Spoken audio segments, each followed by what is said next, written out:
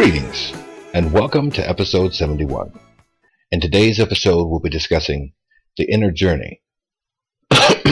Actually, today's episode was going to be how a person can exist in a corrupt and cruel world, but that title was a little bit long, so I just said the inner journey. Anyway, if we're ready, let's get started. Now sit back, relax, and enjoy.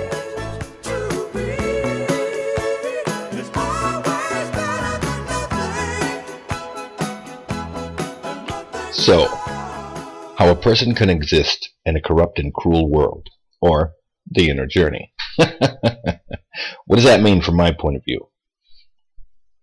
Because let's remember that all of these videos are based on my point of view, based on my experience. So if you have some feedback or a rebuttal, or you want to argue or play devil's advocate, that's fine. But bear in mind that this isn't based on your life experiences. This is based on my 41 years on the planet. So, the inner journey, or how I make it possible for me to exist in a corrupt and cruel environment. First, it's hard in this day and age of information to exist without some knowledge of the outside world. And I don't just mean what goes on right outside in your neighborhood, but the outside world, different states, different countries, so on and so forth. And everything seems to be getting worse and coming to a head. And even before that, it was still pretty bad. But I have found that if you, be aware of your surroundings, to be sure.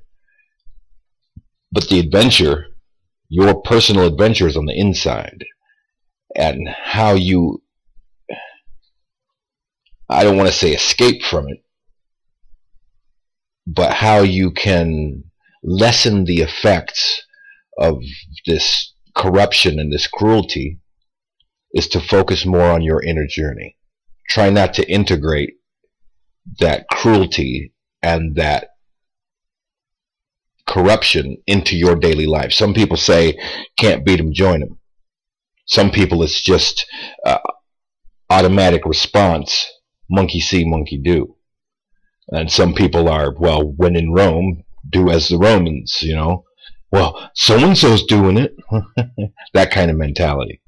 Which, fine, if that's your deal. Every expression is valid. If that is the way you function in the world and that's how you cope, that's how you cope, and I'm not going to judge you for it. If that's how you get through it, that's how you get through it. This is how I get through it. I focus on the inner journey. I focus on the things about myself I'd like to correct. Bear in mind, that doesn't mean that I don't see things wrong in the world around me that I wouldn't like to correct. But also, I bear in mind that the minute I speak and voice my opinion about what I see that is wrong in the world, now I'm entering into politics. And that's a whole another conversation for a whole different day. I don't do politics. I try to stay well away from politics. This is not a political opinion channel. This is a personal discovery and spiritual enlightenment channel. I have no interest in politics as it exists in our world today. That represents 80% of the corruption of which I speak in the first place. And the cruelty comes from everyday man against everyday man, or even the powers that be against everyday man, or however you choose to see it.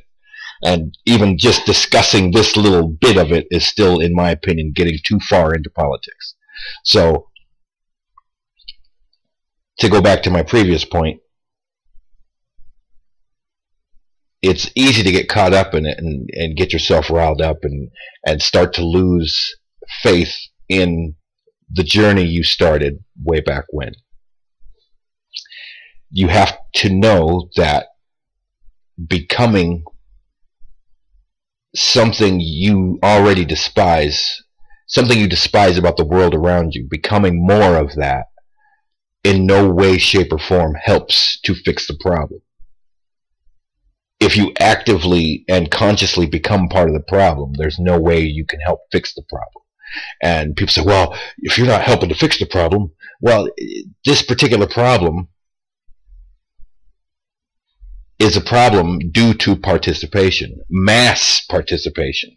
So the fewer people that participate, you don't have to stand up and rally against it, just don't participate. And the more people you can get, I mean, yeah, maybe every once in a while talk to somebody about it, because the less people participating, the less of a problem there is. The fewer corrupt people, then we no longer focus on the corruption. We'll have something else to focus on. But how do you not focus on all the negativity that you see? Because as I said, be mindful of your surroundings, be it your immediate surroundings, that 50-mile radius fishbowl that they say that a human will live his entire life in, or maybe you keep track of news from around the world, you know, your local news, national news, global news, whatever. I mean, I think in this day and age, it is important to stay informed, but I also don't think you should let that information rule your life. The journey is on the inside, not the outside. The answers you're looking for aren't out there in that corrupt and cruel world. They're in here. And a lot of people say, well, you see what's in you. And that's not true. I mean, that's true to an extent. We see what's in us, and we dislike about the world that which we dislike about ourselves. But just because you correct it in yourself doesn't mean it's going to vanish from the world. Just because you're saying, well, I choose to see the good, doesn't mean that the cruelty and the corruption is just going to vanish. It just means that you're not focusing on it. That's no different, in my opinion, than turning a blind eye. Now, I actively don't participate, which means I'm not turning a blind eye so much as I keep an eye on what's going on. And then I actively don't participate in the things that I see as corruption or cruelty. Because, like I said, the problem starts when we get participation. And at this point, we have this mass participation from everybody on the planet, pretty much. Because no one wants to get left behind, financially, emotionally, physically, whatever. Nobody wants to be left behind, so everybody chooses to participate. And granted, I am still part of what we consider to be society, in the fact that I have a job, I pay bills, you know, I have a place to live, I have a car, all this and that. And I have, you know, my personal baubles and doodads and whatnot. But beyond that, I don't participate beyond that. Not in the grand scheme. I'm not trying to hustle to make dollars. Money was never been the focus of my life. My focus is on the inner journey. That's where I put my focus. So that's what I got good at. I know several people that are really, really good at making lots and lots of money very, very quickly. But none of them have the level of understanding that I do about life. The length of their level of understanding, the depth and birth of their level of understanding is make money, and not just make money, make more money than the next guy. Because in that making of the money lies your self-worth, your self-esteem, your relationship to the world around you is based entirely on how fat your wallet is. And frankly, I just don't see it that way. I see it. You aren't what you do for a living. You are not what you do for a living. That is not now, nor has it ever been, where my confidence comes from, or my self-worth. You are not the size of your wallet. That also has never been where my confidence and self-worth come from. You are who you are. What you do for a living is how you pay your bills. I heard someone say once, well, you could tell a lot about a man by what he does for a living. No, you can't tell anything. The only thing you can tell by what a man does for a living is how well he's living financially. Can he pay his bills? Can he afford to eat? That's the only thing you can tell from what a man does for a living. The inner journey, keeping track of you, dispels all that. You don't need any of it. That's why I can work at a gas station and I don't feel any less of a man or human being than, say, when I was a truck driver, which I plan on getting back into that, but not because, well, it made me feel better. No, there's just certain things I want out of life, and to get those things I need more money. And to get that money, there are certain sacrifices I'm going to have to make. When one of those is to go back into truck driving.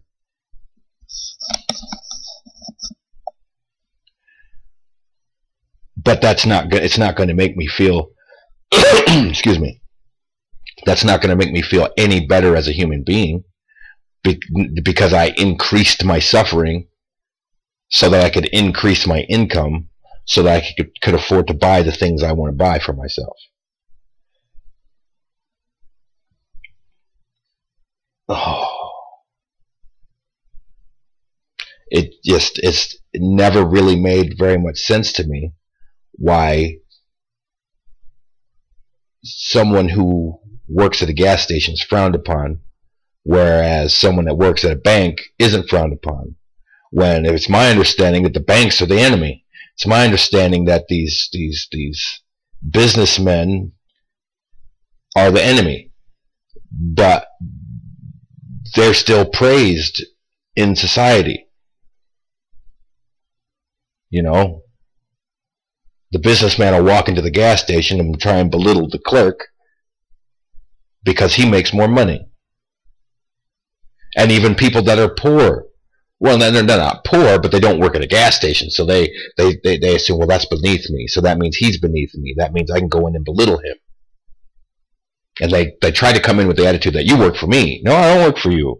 I work for this other gentleman. And he really doesn't pay me for my dignity, and I'm not going to give it to you.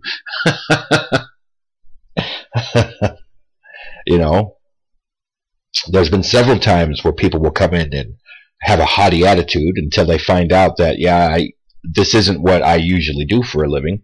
I'm technically in between jobs, and then they change their tune.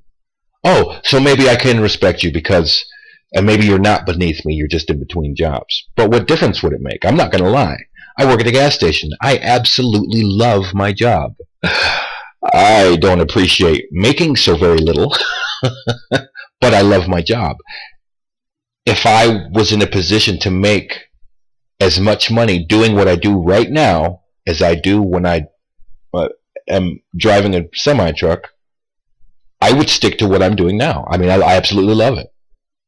There's nothing, in my opinion, wrong with working at a gas station or working at a restaurant or working anywhere. Because, in my opinion, you're not a better person than me just because of what you do for a living. You're certainly not a better person than me just because you make more money. I don't see it that way. Because we want two different things out of life, you assume that you're a better person than me. And life just simply does not work that way. I think judging a person on what they do for a living is the same as judging a person on what they look like. I mean, and I say this all the time, if you are a 10 on the outside and a 3 on the inside, you're a 3. The same goes for what you do for a living. If your financial standing is 10, but your character is a 3, you're still just a 3.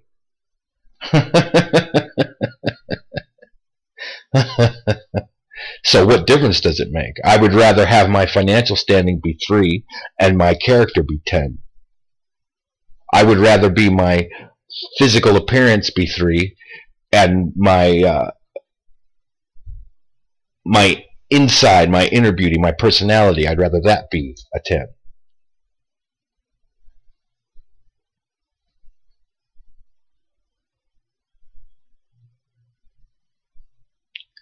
And people don't see it that way because people are so caught up in the cruelty and corruption. These same people that come into the store and want to belittle me for what I do for a living will go home and tell themselves they're good people. Oh, I'm a good person. To people of the same economic standing, they leave that part out. To people of the same color, they leave that part out. To people without tattoos, I mean, the list is endless. To people without tattoos, to people that aren't ugly, to people that aren't fat. I'm kind to this small group of people. I'm a good person. If you're only a good person to less than 1% of the population, you're not a good person. When people come into my store, if you treat me with respect, I treat you with respect. If you don't treat me with respect, I don't treat you at all. I ring you up without saying a word to you, and then you can leave. And then you get to hear me be really cool to the person that was behind you. I've got a customer, a regular customer that comes into my store. My first day working at this gas station, they have a register system that I'd never worked with, because I've worked in retail before. I've worked at gas stations before. And this system is newer than any system I've ever used before. And I was having a rough time, and he just happened to be in line, and it took longer to get the transaction done than either one of us would have liked, to the point where I had to call the owner who was in the back doing paperwork. I had to call the owner up front for help. And this guy was just shitty to me. So I got him his transaction done. Since that day, whenever that man comes in, I'm not mean to him. I'm not nice to him. I have no opinion, good or bad. I don't wish good things or bad things on the man. When he comes in, I'm straight to it. Get your transaction done and get you out the door, because that's what you showed me. That's the only thing you wanted from me. And now he acts like he would like to apologize to me for doing what he did, because he showed me the kind of person he was that first day I ever met him. That all he wanted was a speedy transaction, so that's all he gets from me is a speedy transaction. Boom, boom, boom. See, if I talk to you and I make jokes with you, that makes the transaction last longer than you would like. Why would I do anything to prolong the transaction when you've already shown me your displeasure in a lengthy transaction? So boom, you come in, I take care of you, you get out. If you linger, that's your business. The transaction's done. But I will detain other customers and not tell them they can't leave, but just sit there making jokes, chit-chatting about their day, you know, how's it going? Because that's what they showed me they want. They want a guy that's going to be cool with them and be like, hey, how you doing? I'm like the bartender. If you're looking down, I'm going to say something. Hey, you having a bad day? Hey, hang in there, you know. A little advice on the way out the door. Hey, try this. It works for me. Hey, have a good one. Bye. But that's what they shown me they wanted from me, was a little kindness and understanding. This guy showed me that if I don't hurry the fuck up, he's going to be pissed off. So that's all he gets from me. That's not me being an asshole. That's what he demanded from me, so that's what he gets. And now he regrets his decision. To the point where other employees have told me this man says he hates me. And I've done nothing to him other than perform the action that he requested to the best of my ability whenever he shows up. Get him done. Boom, boom, boom, boom. No chit-chat. No happy face. Get it done. I don't want to detain you any longer than is necessary to perform the transaction. Granted, I am choosing to suffer at this point. The moment has been long since past. But because that's what he showed me, that's what I give him. First impressions are, they say first impressions are everything, and they are. Because you were an asshole to me the first day you ever met me, my first day ever working in that place. And he was the only guy that's ever been that way to me. Well, he's not the only guy, but he's the only guy that's ever been that way to me and is a regular customer. Because he's shown me that's who he is, that's what he gets from me. I don't open the door for witty banter as I do with the rest of my customers. And he's seen that. He's been not the first person in line. He's been 2 or 3 people back, seen me interact with the customers and the witty banter and the, hey, how you doing? And then he gets up to the line and boom, transaction only. And then as soon as he's out of the line, he sees me go back to the witty banter. So he's seen it. He sees that it's just him getting this treatment.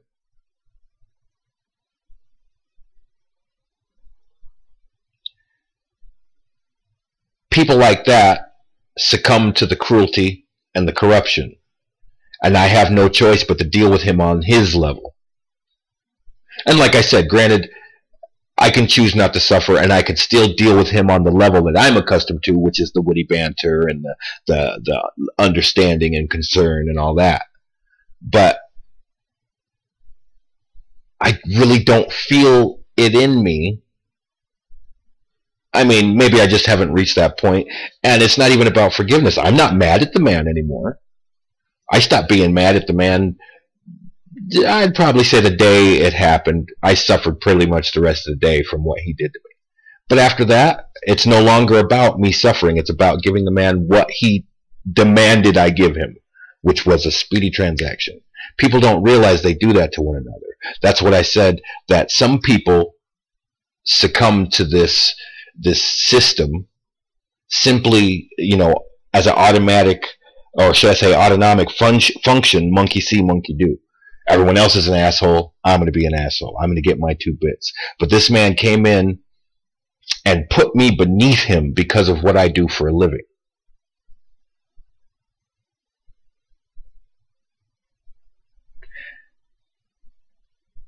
I don't accept that from him, but I'm not really in a position to say anything. And that man showed me in that moment that no matter who he's nice to, in that moment, that man's character was, he is a 3. And I have treated him as a 3 ever since. And I'd be the first to admit that I'm probably wrong in that. And I should give him another chance, but yeah. He showed me he was a 3, so I treat him like a 3. And he doesn't like that.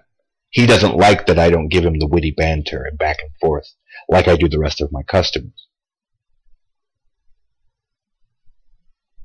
But I am entitled to have an opinion, regardless of if I'm spiritual or not. I'm entitled to have an opinion, and my opinion is as such that he's an asshole, and I'm not going to be nice to him. I'm not going to go out of my way for someone that couldn't give me an extra few minutes to figure something out on my first day of work. Well, you prove you're the better person. I didn't yell at the guy. I've never raised my voice to him, ever. Didn't give him dirty looks, didn't slight him. So, I don't really see that I'm doing anything wrong, but it does make me giggle when I think about it. That I could still do it differently. That wouldn't make me the better person, though.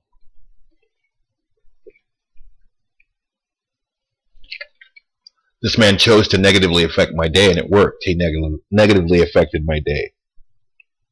Had it not been my first day of work, he probably would not have been able to affect my day so much.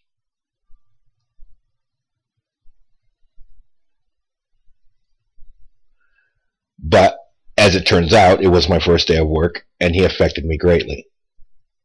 And don't get me wrong, there's been times where I've been the one in that position, and I didn't handle it. I handled it much like he did. A situation where I would have been considered the 3.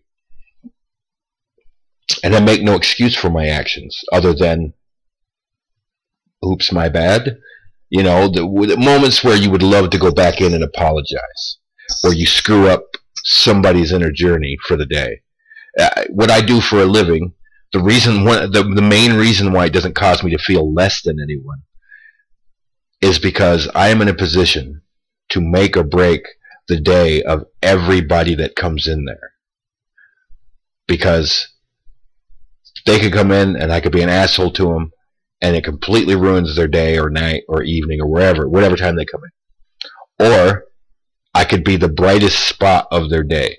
They come in and I make them laugh, I cheer them up, or do whatever, just doing my job. This is why I love my job so much. This is why you can't say, well, I drive a Beamer and blah, blah, blah, blah, blah, or I drive a Jaguar, or whatever. I'm better than you. And it always makes me giggle, because the people that drive the really nice cars, and they try to come in like, and they want you to look when they tell you what pump they're on, or they'll tell you the wrong pump, so you have to look out and see what car they're driving. And they're like, yeah, I'm in the Jaguar. Can I have $5 in gas? And it's like, okay, you're better than me. You're driving a better car. Here's your $5 in gas. That kind of lifestyle, that kind of living doesn't make any sense to me. And it used to when I was a kid. Let me repeat that.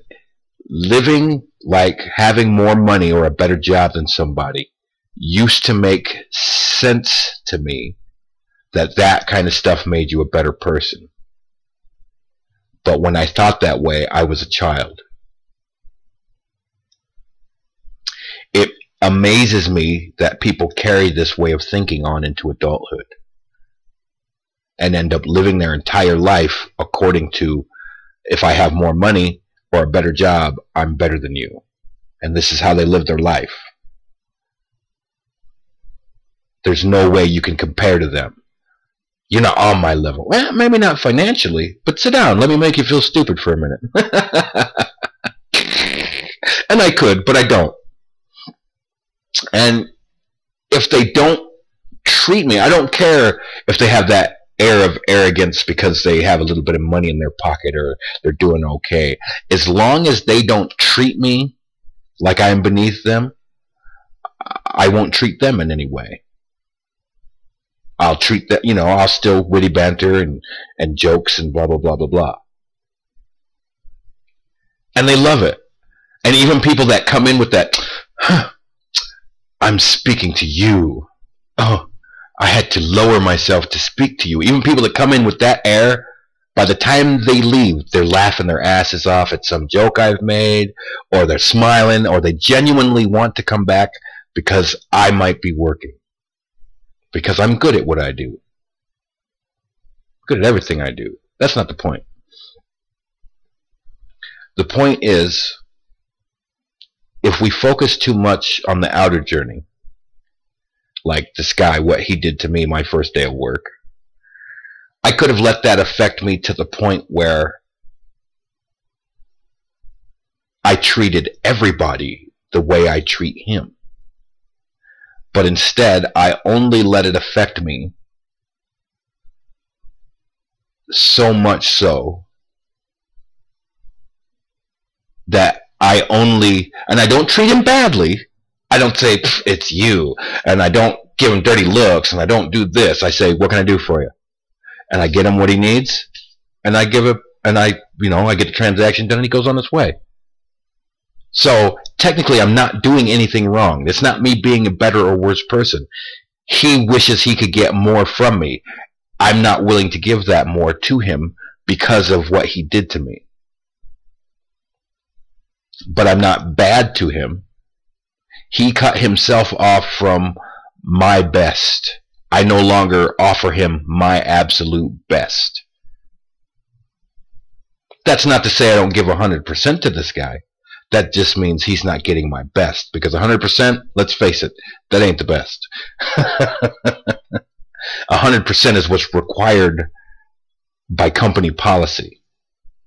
But what we do as human beings, we give 110, 120, 150%, sometimes 200%. So,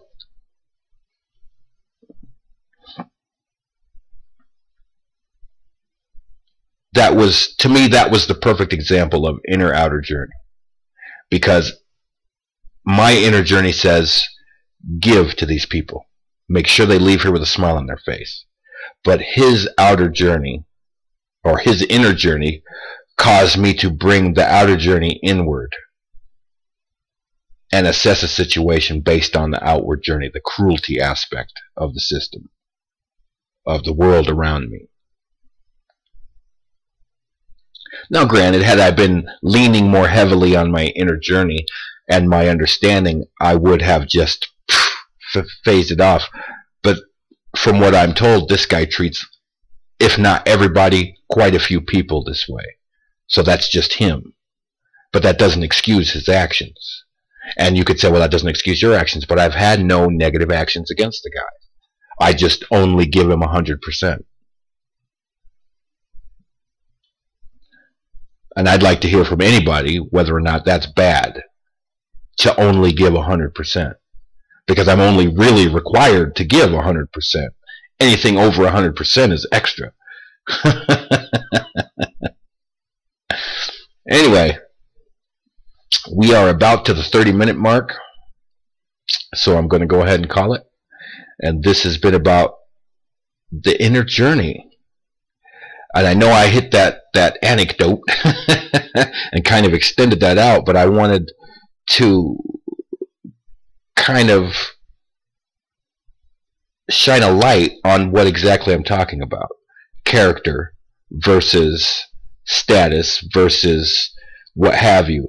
Because the man that did that to me, who wanted to treat me like I'm less than him, the man lives on disability and is at the poverty line and doing worse than me. But because I work as a clerk at a gas station, he treats me he treats me as though I'm beneath him, less than him.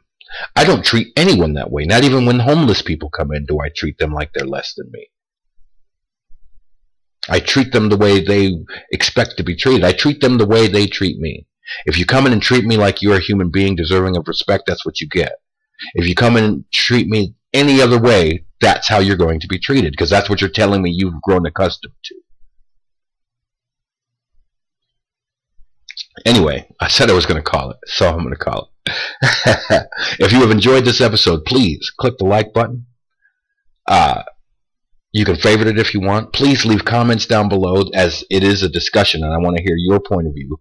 You know, you tell me something you've been through and how you dealt with it as it concerns the inner journey, and how that helps you to interact with the world around you being corrupt and negative and just